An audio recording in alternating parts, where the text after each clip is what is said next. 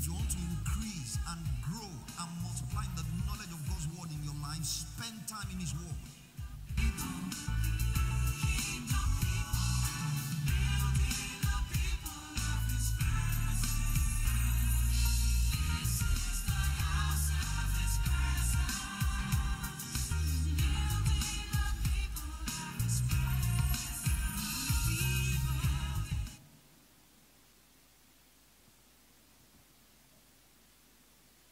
Hallelujah. Praise the Lord. I'd like to welcome every one of us to this special service. It's called our Discovery Service. It's a time for discipling the saints. I believe one of the strong needs of the church of this age is discipleship, taught in the ways of the Lord, and share the principles of the kingdom, that we may live thereby. I believe we are going to bring the kingdom of God upon the face of the earth. A vital need in this time is for Christians in all walks of life to imbibe Christian culture, Christian values, and bring those values into all the fields of their influence, in family life, in career, in business, in relationships. Ethics on every level, shaped by Christian values and virtues, can make the society a better place. And by so doing, we'll become the salt of the earth and the light of the world. So welcome to Discovery Service, a time for bringing further discovery of the Lord and discovery of God's purpose for our lives. And we trust God for a refreshing time, a time of instruction, revelation, direction, and correction in righteousness, that the man of God may be perfect and thoroughly furnished unto good works. Hallelujah. Without much ado, let us pray. Father, we thank you for your presence tonight. We thank you for the liberty of the Spirit. We thank you for the various experiences of the people connecting with us on live streaming and even here present, the various experiences in the course of the day. We thank you, Father, because you have been our help and guide. Your mercies are renewed towards us every morning, and great is your faithfulness. Lord, we ask of you tonight, as we look into your word, we ask for insight. As many as connects with this on live streaming on the various platforms and who will watch this hereafter, we ask for insight, we ask for revelation, we ask for instruction, we ask for correction, we ask that you inscribe your eternal truths on the tables of our spirits and give us the courage for corresponding action. We trust you to make us better saints, making impact in the various fields of our lives, and bringing your kingdom upon the face of the earth. We thank you for answered prayers, because we have prayed in Jesus' name. Amen. Tonight I'd like to share on the subject I call turning captivities. Turning captivities. And I'd like to take my text from Psalm 68. The book of the Psalms. In Psalm 68, I'd like to read from verse 18 to verse 20. And I'm reading from the New King James Version of the Bible. Psalm 68, from verse 18 to verse 20. You have ascended on high. You have led captivity captive. You have received gifts amongst men. Actually, when you check other translations, you get a clearer picture of that sentence. You have received gifts amongst men, or better still, you have received gifts for men. Even, the New King James says, even from the rebellious, but actually when you check other translations, it brings clarity. It means actually even for the rebellious. That is, those who hitherto have even been rebels, the gifts of God that God took from captivities are available to all including those who have lived rebellious lives. So, making that clearer, you have received gifts for men, even for the rebellious also, that the Lord God might dwell amongst us, or dwell there. Blessed be the Lord, who daily loads us with benefits. The benefit of salvation, the benefit of the joy unspeakable and full of glory, the benefit of divine direction, the benefit of divine protection, divine preservation. Blessed be God, who daily loads us with benefits. The God of our salvation. Selah. Our God is the God of salvation. And to God the Lord belong escapes from death. There are situations people are captured in that is meant to terminate their lives. There are situations people are captured in that until their lives are brought into an unjust end, those captivities will not be terminated. But the psalmist is bringing to our attention here that our God has ascended on high. He has led a train of captives. People who are captured by sin, captured by shame, captured by generational influences of darkness, captured by ungodly habits, mental lockdown.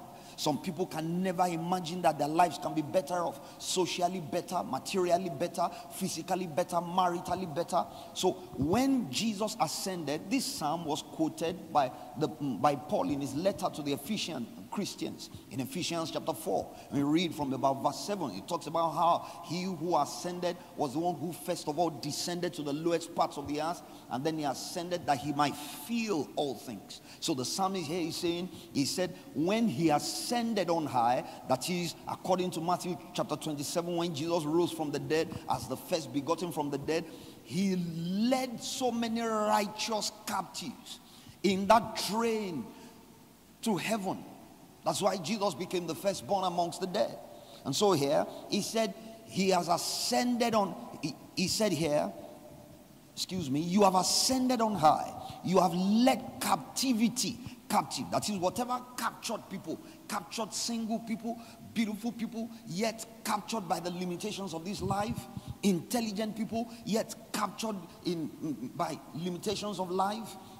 I have, who is still alive, he's in his 80s now. I have a maternal uncle who I was told when he was very young, he was being first in his class was not subject to contest. It was a clear thing that this guy was always coming first. And then my maternal grandfather, that's my mom's dad, got on to marrying another wife. And so this other wife probably saw the beauty and the grace and the unusual cerebral ability of this young boy, and decided to do some funny, diabolical things on the young boy. And a boy who was consistently coming first, shot from being first, plummeted to becoming consistently last until he had to be pulled out of school. So these are real situations. People who are captured by vices, captured by evil, captured by satanic lockdown through habits, through drinking habits, through sexual habits, sexual addiction. But here he said, when Jesus ascended on high, he led captivity captive. That is, whatever captured the people, he held such things bound, and then he led a train of captives into his ascension in glory. And then he went on to say he received gifts so that people will no longer remain at the social limitations of their captivities. He received gifts, salvation gifts, favor gifts, angelic support. He received gifts for men. He said even for the rebellious also. So people who find themselves, who have lived a life of rebellious towards parents, rebellious towards institutions, rebellious towards teachers. What Jesus did is all encompassing. What Jesus did, is all encompassing. He led captivity captive. He received gifts for men. even for the rebellious also. He said that the Lord our God may dwell amongst us. Blessed be God, who daily loads us with benefits, even the God of our salvation. Hallelujah. Now, having said that, I'd like us to understand this here tonight, that people need to know. Maybe you watching this, connecting with this service here tonight, maybe someone who is connected to you, could be a sibling, could be a parent, could be an uncle, could be an auntie, could be a nephew or niece, could be a colleague at work, could be an associate, could be a neighbor. There are people in all manner of captivities in life today. But you see, people need to know. The announcement needs to be made. Blow the trumpet in Zion, sound an alarm upon my holy hill. Prophet Joel said, people need to know that they can be free of whatever form of captivity they find themselves in. No matter the duration of those captivities, no matter the magnitude of the captivity, no matter the intensity of the captivity, no matter the devastation, the effect of such captivities and the devastation it has brought into lives, into relationships, into homes, no matter the cause or the root cause of such captivities, people need to know, who find themselves in one form of captivity or the other, people need to know that they can be free. If I may say here as I get on with this tonight, captivity can be regarded as a state or period of being held, imprisoned, enslaved, or confined. Do you know in our nation we have such a peculiar situation with the prison system in our nation? You can find people in detention, you can find people in prison who have not even been prosecuted, awaiting trial for 20 years. I read sometimes ago a case of a man who awaited trial for 24 years. That's a vital chunk of his life, locked away, not even prosecuted as guilty, not guilty until so determined, yet awaited trial in prison for 24 years. So, but that's a physical imprisonment. There are people walking free who are mentally locked down. There are people walking free, intelligent people who are locked down economically, locked down socially, locked down by one evil habit or the other. But we need to recognize here tonight that people can be free. It's the price. Over the past few weeks, we've underscored to us, it's the price Jesus paid. It's the reason why he came. No matter the form of captivity, Jesus came to pay the price that people may be free of their captivity. So captivity is the state or period of being held, imprisoned, enslaved, or confined. Also, in my own words here, captivity is to find oneself in any form of unpalatable and undesirable, yet sustained. You don't like what you are going through. You don't like what you have been through, what your family members are going through, yet the limitation is sustained. The limitation is still intact, but sustained and limiting situation or condition. So captivity could be in several areas of life. Some people find their captivity in their marriages. They were free until they said, with this ring I do wear. And they found out within the environment of their marriage, it's like they've entered into a form of captivity. Some find their captivity in the course of parenting. Some find their captivity in the form of their career. They're working hard, they're intelligent, they're highly spoken of, but it amounts to nothing. There is a sustained, there is a deliberate and sustained limiting environment around such people's lives. Some people are going through economic captivity. Some, it's in their health, in their bodies. For some, it's on their jobs. They're just not able to break through a particular ceiling in their lives, not for lack of competence, but just because there is a form of captivity about their lives. So tonight, I'd like us to get quickly into addressing these captivities. Jesus having paid the price, Jesus having shed his blood, no matter the requirement, the demand to set captives free, Jesus did it all. Jesus paid the price. And so what can I do to enter into the liberty wherewith Christ sets men free. What can I do to come out of my captivity? Someone is asking that question here tonight. What can I do to come out? I notice there is a captivity about my life. Certain limitations in certain areas of my life.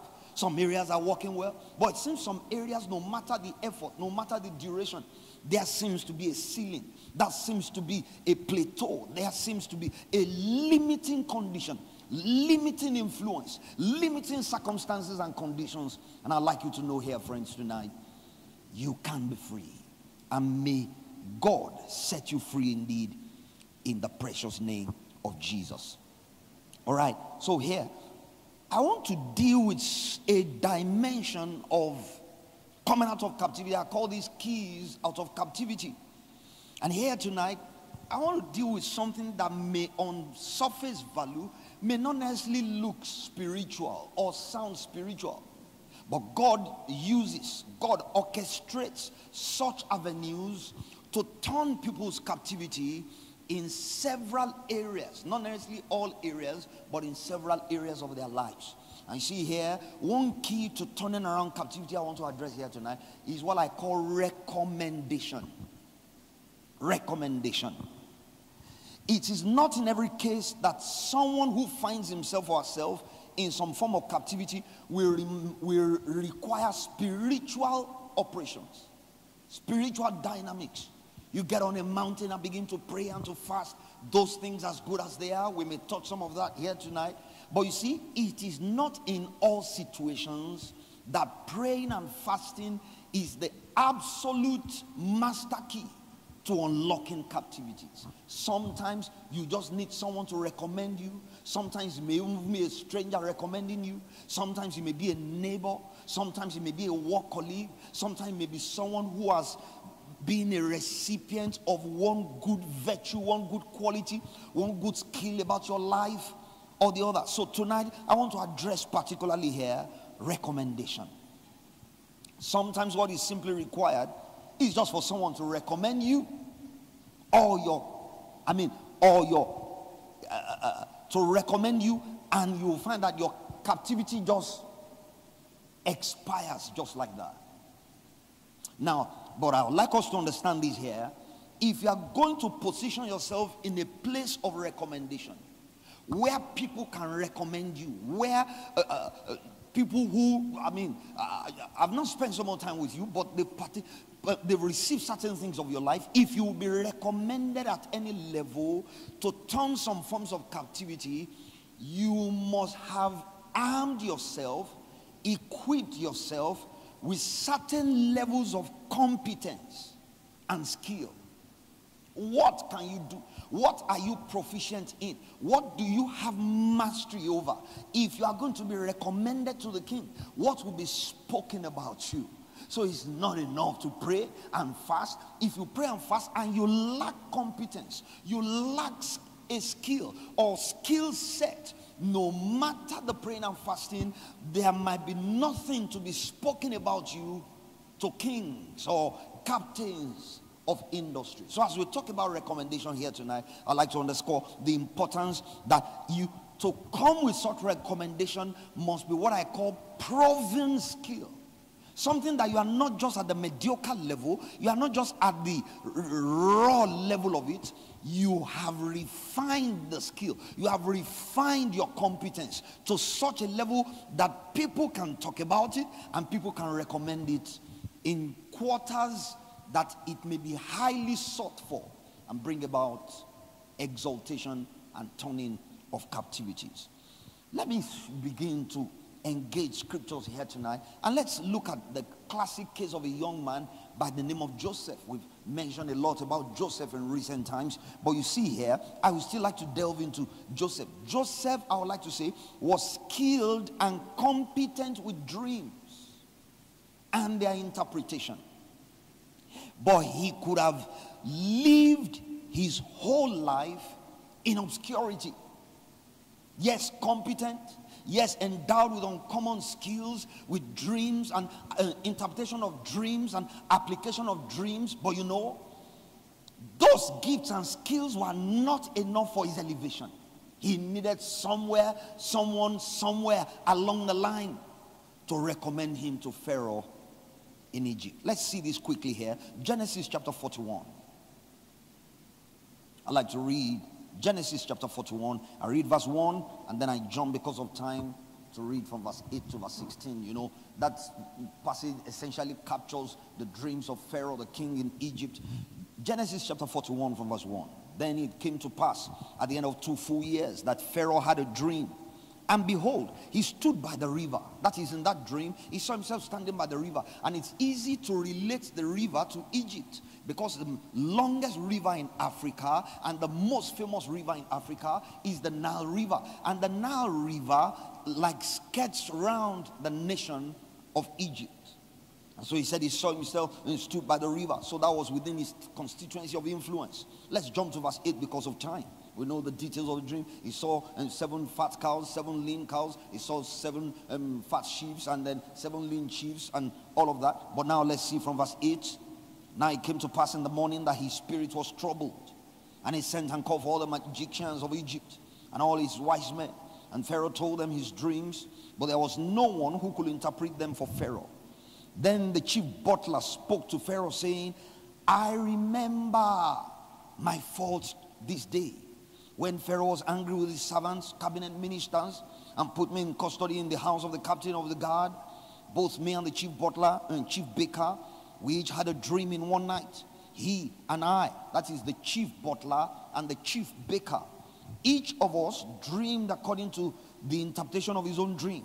Now there was a young Hebrew man with us there, a servant of the captain of the guard. And we told him, and he interpreted our dreams to us. To each man, he interpreted according to his own dream. And it came to pass, just as he interpreted for us, so it happened.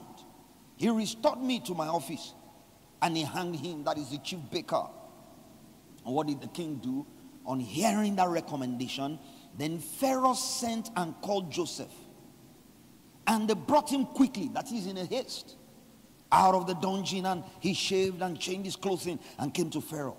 And Pharaoh said to Joseph, I have had a dream, and there is no one who can interpret. But I've had it said of you, recommendation again, I've had it said of you that you can understand the dream to interpret it. So Joseph answered Pharaoh, saying, it is not in me. God will give Pharaoh an answer of peace. So you see here how a seemingly casual recommendation. Joseph had been through phases in life, son of the noble, to becoming, finding himself in the waterless pit, into Egypt, in Potiphar's house, in the prison house. But you see, one moment of recommendation and his accurate response with skill and competence turned the narrative of his story forever. 13 years of captivity. From 17, he had a dream shared with his brothers and shared with his father that brought him captivity through treachery and being sold into slavery. Captivity from the age of 17.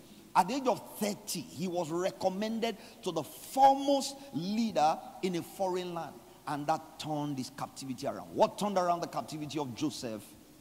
Recommendation.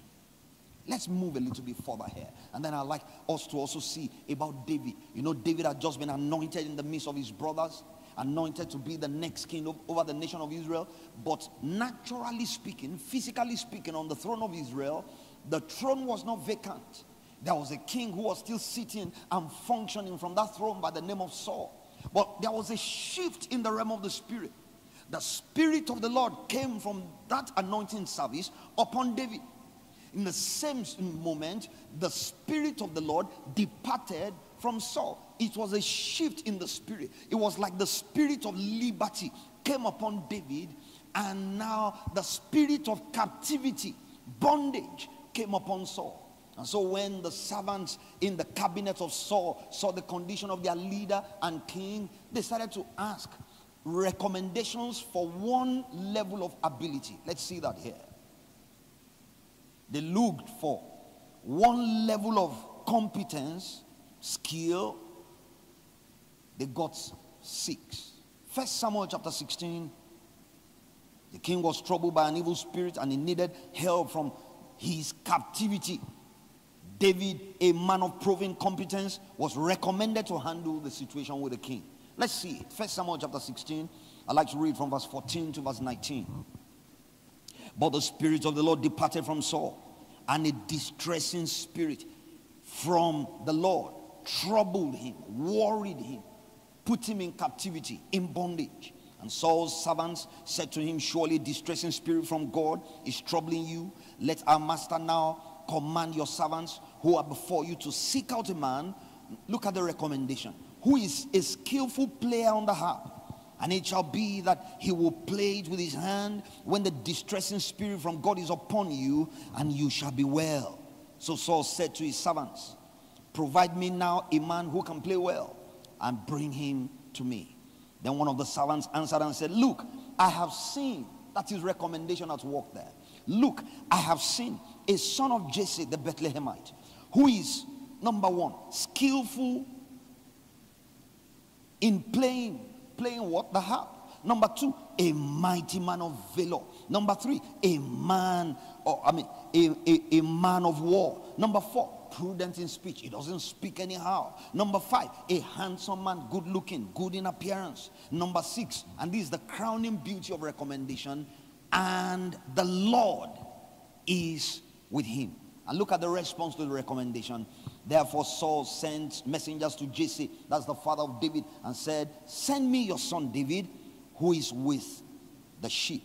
So I'm showing us here on a first level how recommendation can turn around captivities. And we know from time to time David will minister to the king Saul, and his captivity of that satanic bondage, demonic influence will just leave him for that moment. So you will see here how recommendation has turned people's captivities around. Also, I'd like us to understand here, many people have had their situations and conditions turned around in different societies simply because someone recommended them to people of influence in the society. You know, Jesus, his early disciples came to him because Jesus was recommended to them. Nathanael came because Jesus was recommended. And Peter came because his brother Andrew recommended Jesus. So you see, amongst those early disciples, how Jesus was recommended to them. Look at Paul also. When Paul, came into the midst of the disciples in Jerusalem, all the leaders, all the people, they were running away from him.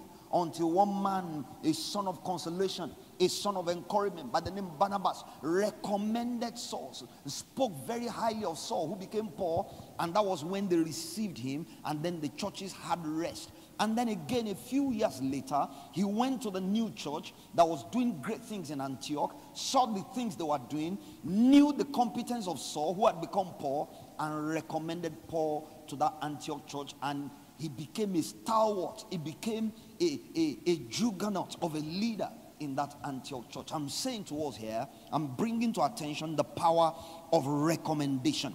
Now, the question I'd like to put to you here, in case you find yourself in one form of captivity, maybe on your job, maybe in your economic level, maybe at your level of living, maybe in your destiny. The question is, what are you competent with? What skill do you have? If someone will recommend you, maybe in the generation of my parents, or maybe earlier on in my time, they will ask you, what school did you attend? What school did you go to? What qualifications do you have? But you see now, the degree might matter nothing. The certificate you have might mean next to nothing compared to the question you are likely to be asked now is, what can you do? So I ask the question, if you are going to be recommended, and recommendation that can bring you out of your captivity, what can you do? With your hands, what can you do? With your cerebral faculties, what can you do? With your skills, with hands-on job, hands-on abilities, what can you do? What are you competent with? What are you competent in? Where can you be recommended? Joseph was recommended because he had skills with dreams. David was recommended because he had skills with the harp, musical instrument. He had skills as a man of war. He had skills in that the divine presence of the Lord, the presence of the Lord was with him. So I ask you the question, not just in the area of your ability with football or your ability with a machine or the computer, some other areas of competence that can set you up for great life, great opportunities, are such things as what I call intangible assets. Are you a person of integrity? Can your integrity be spoken for? Can you be recommended on the bed? Do you know, even in our society today, there are a lot of competent people, but because they lack integrity, they are not people of loyalty. Many employers of labor are not keen with them. I saw a caption somewhere earlier today, and then this young man stood before the interview panel, and then they asked him, what can you do? What's your area of proficiency? He said, I hacked into your computer system to invite myself for this interview. I hacked myself into your system to invite myself for this interview. I remember also some months ago, early this year, I read of a man, or late last year, he hacked into the system of the United States visa issuing organization section of the United States government, and he issued to himself visa and collected the passport data of all his friends and was issuing them visas. Issued more than 20 people visas because he hacked into. So now we're not looking for. So now that is an area of skill, an area of competence. But such a person cannot be regarded as having integrity. The person who introduced himself to his interview panel, that I hacked into your system to interview me, they may feel that this guy is awesome, but they will be afraid of him. He can hack into the system to increase his wages, hack into their system, give himself housing allowance. In fact, give himself his boss's house, his boss's wife, hack into their system. So what are we saying here? It's not enough to have those natural competencies. Intelligence, business savvy, quick to think, quick to reason. You also need those areas of competence that you can be regarded as a person of integrity, a person of loyalty, a person who can be dependable. That your boss needs the truth in the organization. He knows that, oh, if I lay hold on Queen, if I lay hold on David, I will get to the root of this matter. They can vouch for you. And you see, many a times, employers of labor are even beginning to regard such values, such virtues as loyalty, as faithfulness, as integrity, to put at par with all those other skill sets of competence and skill and cerebral ability. So I challenge us in this season, with the level of skill and competence already developed, I pray for someone in here. May God also set things in motion, go ahead of you, and orchestrate recommendations for you in Jesus' name. The Bible makes me to understand. He said, it sets down a man who is diligent in his business, diligent with his abilities. He will stand before kings. He will not stand before mediocres. He will not stand before mere people. So I pray for someone today. May God make the arrangement. May God orchestrate things. And may God arrange things that we make people who are strategic, people who captains will listen to. Do you know a driver can recommend you even to his boss, and your life will never be the same, and what you are coming to do in that organization will be far superior to even what the driver is doing. Remember, how did Naaman the leper, the Syrian war general, come to receiving healing for his leprosy? Because a maid of his wife will speak forth. He said, if only my master will go to Samaria, there is a prophet in the land who will be able to cleanse my master of this leprosy. A maid recommended a prophet and recommended that if this captain of Syrian's army will go to the prophet by the name of Elisha, this condition of infirmity will be terminated. I pray for someone in here in this meeting. No matter your area, no matter your challenge, you feel locked down at a level. I feel there is grace on my life. I feel the anointing of Jehovah on my life to speak over situations, to speak over people in the area of your competence, in the area of your skill, for the integrity you carry, the loyalty you have depicted and deployed and displayed. May God arrange situations, orchestrate circumstances that will make you to be recommended for the next level of your life, recommended for national assignment, recommended to a position of influence, recommended that you may fulfill your destiny in the mighty name of Jesus. Remember, Joseph's destiny was not just to function in Potiphar's house or to function interpreting other people's dreams in the prison house. Joseph, a pivotal part of Joseph's destiny, remember his dreams at the age of 17. He saw the sun, he saw the moon, he saw 11 stars bowing to him. And so that means there was something about his future that will bring his parents and his siblings to bow to him and to his authority. So he knew that he was not just in Potiphar's house, just to lead Potiphar's servants and Potiphar's business, or in the prison house to interpret. He was taken into a foreign land to be able to preserve the Hebrew people, the Hebrew nation, that they may come into Egypt and fulfill a divine mandate. So you see Joseph there, strategically positioned, with his skills, with his integrity. His skills and integrity pushed him through trials, pushed him through rough times, pushed him through challenges. But you see, eventually, the gift of a man makes room for him. What he carried made him able to fulfill his destiny, which was, he told his brothers when his brothers were scheming in Genesis chapter 50, after the death of their father, and they were telling lies. Our father said, you should forget your brothers' misdeeds towards you. He said, am I in the place of God? You meant it for evil, but God allowed it for good, that he may use me to preserve for himself a posterity, as you see these days. So you will see here, Joseph knew that his life was not just about interpreting dreams, was about preserving a nation, was about preserving his siblings, was about preserving destiny in the greater purposes of God. I pray for someone in here again. May your competence on your job be recommended. May your competence with your skill be recommended. May your competence with your education be recommended. May your competence with your hands, your competence in interpreting other people's dreams, be showing your loyalty, showing your faithfulness there, demonstrating integrity there. May your competence in handling other people's visions, other people's callings, other people's ministries, may your competence be recommended.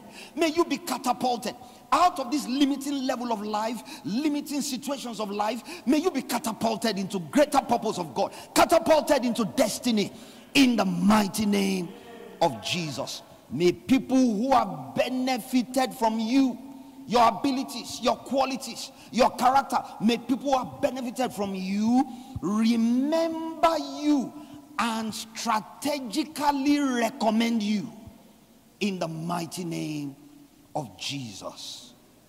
Right. So this is one key to turning captivities: recommendation.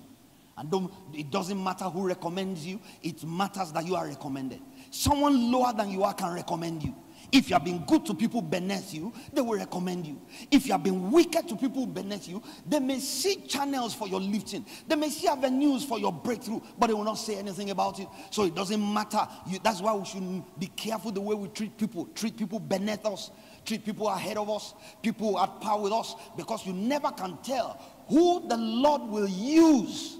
Yes, you have competencies. Yes, you have skills. Yes, you have abilities. But you never can tell whom the Lord, in Joseph's case, a minister of the nation, was used to recommend a Hebrew boy, prisoner. In Naaman, the war general of Syria's case, it was a maid of his wife who recommended divine connection that made the skin of a leper to become like that of a newborn baby. So in one level, a high-ranking officer; in one level, a low-level seeming non-entity, but recommendation turned the lives of people around through these people. Hallelujah. One more here today. So in turning captivities, we recommend, we've emphasized the place of recommendation. I also like to mention, but I won't dig into that, I like to mention the place of prayers. You find yourself in captivity, be a person of prayer. The Bible makes me to understand, though we walk in the flesh, the weapons of our warfare, they're not carnal. They're mighty through God to the pulling down strongholds. The Bible makes me to understand that we should be strong in the Lord and in the power of his might. We wrestle, but not against flesh and blood, but against principalities and powers and might and dominion. And then you see in that place in Ephesians chapter 6 and verse 18, it says, praying with all prayer and supplications, a form of prayer, and watching thereunto for the saints. Praying with all prayer and with supplications and watching thereunto for all the saints. So praying can turn around captivities. If you find yourself in any form of captivity, you can take yourself to the Lord. You can turn it over to the Lord. In the level of individual prayer, you can pray for yourself, for your captivity to be turned around. You can also get people to pray for you, especially believers who believe in God, who believe in his might, who believe in his power, to pray for you to turn around that captivity.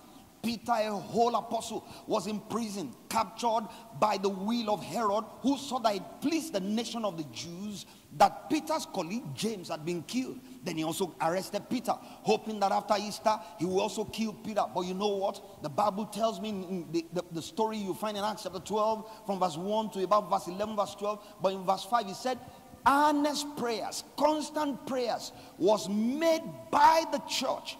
They were the people he was leading, but he needed their prayers for his captivity to be turned around.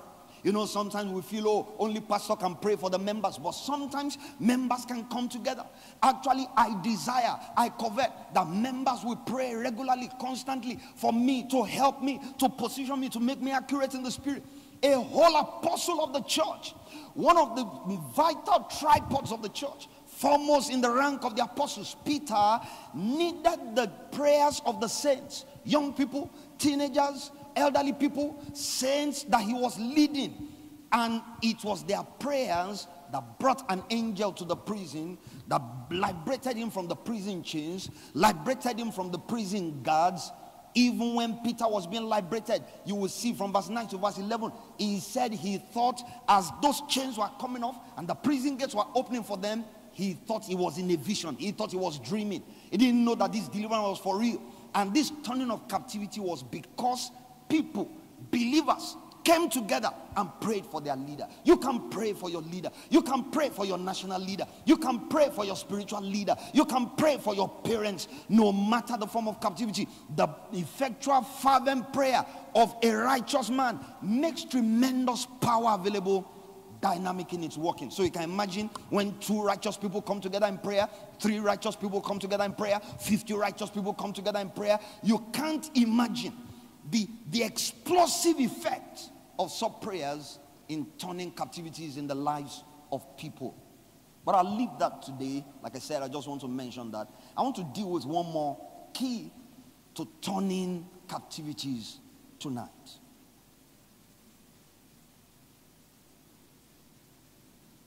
And I call this one the decree of the watchers.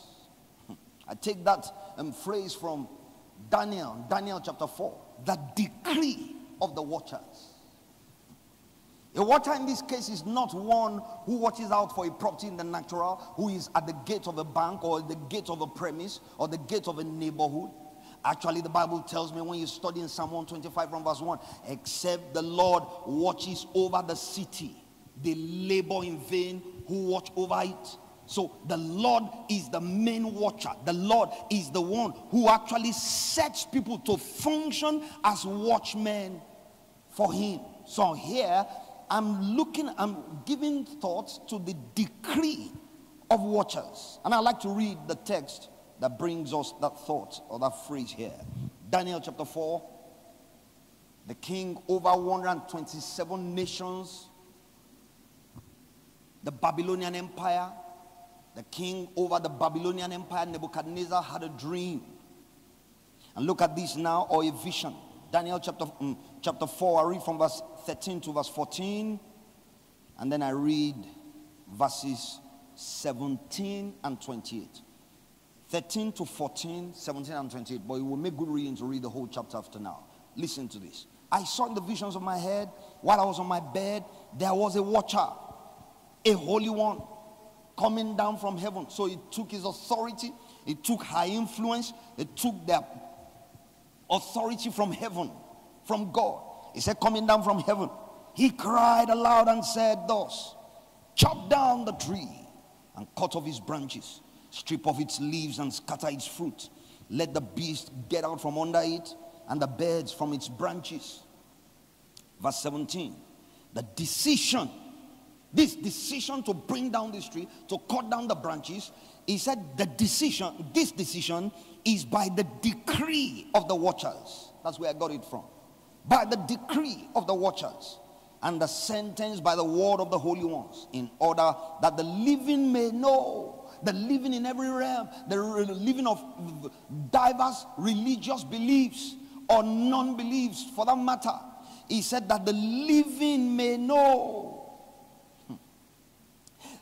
that the Most High rules in the kingdom of men, gives it to whoever he will, and sets over it the lowest of men. Verse 28. All this, that is all the things Nebuchadnezzar saw in his vision, all this came upon King Nebuchadnezzar. So you see the decree of the watchers there. I will explain that in a bit. Let me give further scriptural basis to this thought. Isaiah chapter 62 from verse 6 to verse 7. He said, I've set watchmen or watchers on your walls, O Jerusalem. They shall never hold their peace day or night. For you who make mention of the Lord. So these are people that not keeping silent. It's not just going to an assembly and having an opera and shouting or doing a campaign or doing demonstration from street to street. They knew where they could get the most influence. That was not in the midst of men getting human attention, but it was in the very courts of God in heaven. That if they get attention with God, they can bring his influence upon the earth. And so look at this again. I've set watchmen on your walls, O Jerusalem. They shall never hold their peace day or night. You who make mention of the Lord, do not keep silent. As you make mention of the Lord, in making mention of the Lord over the economy of the environment, over your family, over the nation, over the herdsmen attacks, over the lawlessness in the land, over corruption in every sector of the society, of our nation, he said, do not keep silent.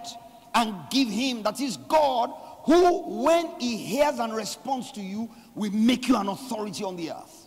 And give him no rest till he, God, walking through the watcher, till he establishes, until he makes Jerusalem a praise in the earth.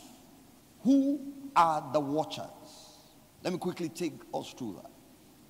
Watchers are those who spend quality time before the Lord to worship him, to seek his face, to know his heart, that they may represent him in the affairs of the earth. Again, I take it again. Who is a watcher? A watcher is one who's irrespective of age or social status. It could be a housemaid, it could be a driver, it could be a hawker, it could be a businessman, it could be a politician, it could be a captain of industry, it could be a governor of a state in a nation. But a watcher, and remember, Daniel was a watcher. He became a president over a territory in the Babylonian Empire, but he was a man of immense spiritual stature. David was a watcher, but he became a king over Israel. A watcher is one who spends time before the Lord to seek his face, to worship him, to know his heart, that he may represent God in the sphere of influence where he has been positioned, he or she has been positioned. Furthermore, I'd like us to understand this watcher. God has his watchers who represent him and represent his interest in every nation. No matter how lawless a nation is, no matter how wicked the people in a nation is, God has a way of locating for himself. They become the salt of that territory. They become the lighthouse in that territory. They become a means of divine preservation in that territory. Otherwise, situations will have been worse. Lawlessness will have been worse. Evil will have been worse. So in every nation, God has a way of strategically positioning his own. I have read, I have seen, I have talked with people who for a season of their lives, God supernaturally migrated, took them from the nation of their dwelling, the city of their comfort, took them to another location, another city, another nation, and for the next 6 months, they just had an unusual burden for that territory. They carried the burden of that nation even more than the residents of that nation. That is a watcher sent out there to download heaven into that space. I remember for several months in the course of this year, I was away, I was out of town, I was out of the country. And in the nation where I was there for about 4 months. But I noticed for like the first 2 months, I had an unusual burden for that nation. I was just praying. I did not know the magnitude. I did not know the depth. But I just knew I carried the burden of that nation in my heart to a great extent. How God works that out, how God brings that into the natural is left to God. But I've paid a price. I've invested in that land. So you will see God has a way of raising watchers. Watchers over a city. Watchers over a family. Watchers over an organization. Watchers over a whole nation. Over a whole region. God has his way of working those things. I'd like us to understand here furthermore. Watchers are those people, they are people who are equipped and positioned in any territory, in any terrain, to speak truth to power, to galvanize the forces of heaven upon the earth. And watchers are those who are equipped by God, having spent time before the Lord. They are equipped and strategically, divinely positioned to speak truth to power, to influence the spiritual climate over a neighborhood, over a territory, over a people, over a culture, over a group.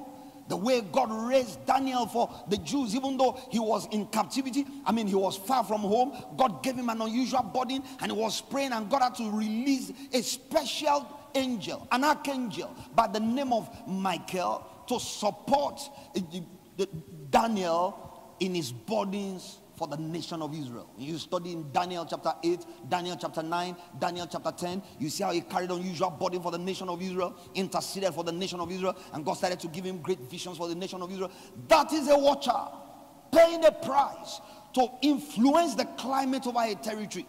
It could be in a home territory, it could be a foreign land, but God gives you a burden for that territory to speak truth to power, to condition the spiritual climate over a territory. All right. So also I'd like us to understand about a watcher here. They don't easily relent in God's purpose.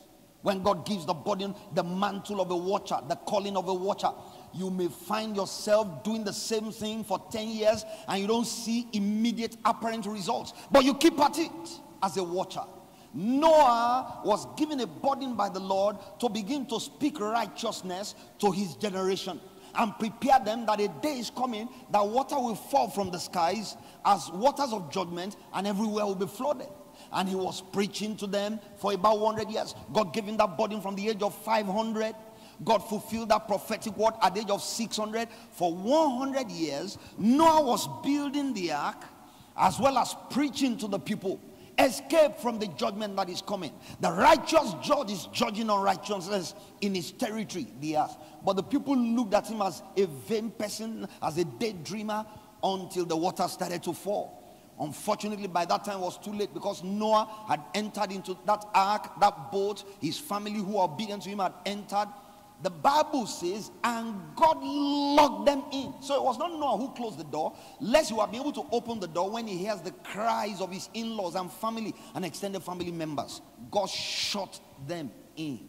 100 years of saying the same thing and generating no result. How can a man preach for 100 years and only 8 souls are recipients, respondents of such a message? Jeremiah preached and prophesied to the nation of Israel for about 40 years with no seemingly apparent results, but was influencing the climate. He was charging the atmosphere.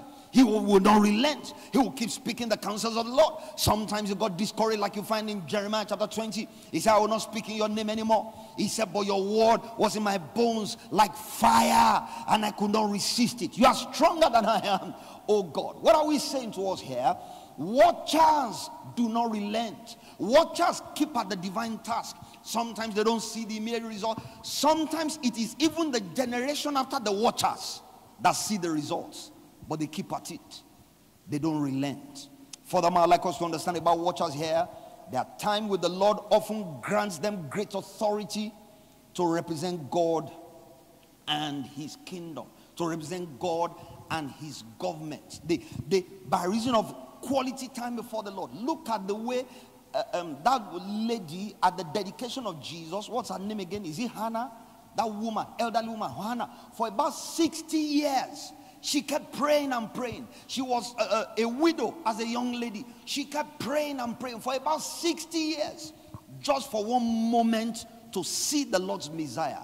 And it seemed all the labors of 60 years was just to see the Lord's Messiah. I'm saying to us here, watchers don't relent. And because they don't relent, they amass grace. They amass stature. They grow into prominence before the Lord. And one word from a watcher can shift your life forever. And I've said all that to bring to your attention. May God position you under a watcher. May God bring a watcher to influence your life, to influence your destiny, to influence your marriage. People who can speak one word on God's behalf. Elijah was a watcher. He watched out for God's righteousness. He watched out for God's kingdom. He watched out for God's purpose in the nation of Israel. That was why he said, there will be no rain except at my word. One man who was mighty before the Lord was able to influence the climate and the produce of a whole nation for 3.5 years. Why? Because he was a watcher. Watchers have stature, friends. Watchers are mighty before the Lord. Watchers, irrespective of their social level, financial level. Watchers, because they've been with the Lord, spent time with the Lord, worship the Lord. God has rubbed off on them. They carry something. And I'd like to challenge you in closing here tonight. May you position your life. May God position your life and bring you under the influence of a watcher. One who has been with God, one who has spent time with God, one who has invested before the Lord, one in whom God has invested, poured of himself into such a person. Because when they speak certain things, those things, heaven and earth may pass away, but those things will not pass away. That one watcher that arose, came from the heavens, spent time with God, came to the earth. One watcher spoke a word over a man who was leading an empire comprising of 127 nations. It looked like one day passed, 1 week passed, 1 month passed. But exactly 1 year after that pronouncement, what he said came to pass. Friends, don't toy with the waters God has set over your life. People of influence, people of stature, people you know they have influence in your life, and there are people who have influence with God. They spend time before the Lord. They spend time with God. Because a casual declaration over your life, you just find heaven latching on it, heaven galvanizing it, heaven propelling those words for performance in your life. And I will close on that note tonight. And I stand as a watcher here tonight to speak over lives, to speak over conditions. Whatever has held you bound against your will, you know this is not your level. You know there's more to your life, more to your competencies, more to your skill. May the Lord turn you loose. May the Lord do a new work in your life. May the Lord do a new thing in your life. I speak over lives on live streaming. I speak over lives here present. I speak over destinies. I speak over territories. Entire families on lockdown. Economic lockdown, social lockdown. I speak over destinies. I speak over families. May the Lord turn you loose. May the Lord set you free. May the Lord turn around your captivity. He said when the Lord turned around the captivity, our captivity, who are like those who dream, may you feel like a dreamer. Peter, as he was coming out of prison, Acts chapter 12, against the expectation of the Jews and their leader Herod, by the decree of the church, as they spoke and prayed for him, Peter walked out of prison. He thought he was dreaming. I pray for you. Such a miracle, such an elevation, such a recommendation, such an establishment that will make you feel like you are dreaming about your life. May God work a miracle in your life. May God turn you loose. May God set you on high. May God break barriers for you. I speak over this city. I speak over Port City. Every convocation of evil, convocation of wickedness, convocation of anarchy in this land, may the breath of the Almighty tabernacle upon Port City. May righteousness reign in this land. May the peace of the Lord envelop this land. May the glory of the Lord break forth in this city. In the mighty name of Jesus. I speak to those who are connected to us, those who hear us, those who are under our spiritual leadership in this house and all over the place. Newness of life, turning around of captivities, a new you, for a new level, for a new level of recommendation, for a new level of promotion. Receive the grace of the Almighty. Receive power that will propel you to whole new levels. It's a new day in the precious name of Jesus. And the people say amen and amen. Amen. Hallelujah. So get ready, friends. Captivities are being turned around. Things are shifting in the realm of the spirit. It's a new baptism for a new day, for a new level of life. In the affairs you're surrounded with. He that told the enemy has walked, he that told the floods of hell have come, no further shall they go. Here we put a stop to their proud activities in your life. We turn you loose, fulfill your destiny, walk in the fullness of the grace of our Lord Jesus Christ. Hallelujah. Hallelujah. Before we close with the benediction, I'd like us to honor the Lord with our substance. I'd like us to worship the Lord with our substance. Let's give willingly, cheerfully, joyfully, and probably also sacrificially to the Lord in the name of the Lord tonight. And the Lord honor us as the details of the platform into which we can give as we worship the Lord are projected on the screen. Let's honor the Lord with our substance and let's worship him in these moments. And the Lord respond to our worship. The Lord respond to the worship with our offerings. Worship from our hearts. True worship in our lives. And may his name be exalted and glorified in the precious name of Jesus. Remember, Sunday we have 2 services. The first service is from 8:30 to about 9:45, and the second service is from 10 o'clock till about 11:15. All morning services, both morning services, Sunday morning. Let's look forward to that, and it's going to be a glorious, glorious time in the presence of the Lord in Jesus' name. Shall we close this meeting as we take the benediction and fellowship from Hebrews chapter 13, from verse 20 to verse 21. 1, 2, go. Now may the God of peace, who brought up our Lord Jesus from the dead, that great shepherd of the sheep, through the blood of the everlasting covenant, make me complete to do his will, working in me what is well pleasing in his sight, through Jesus Christ, to whom be glory forever and ever. And the people say, amen. Amen.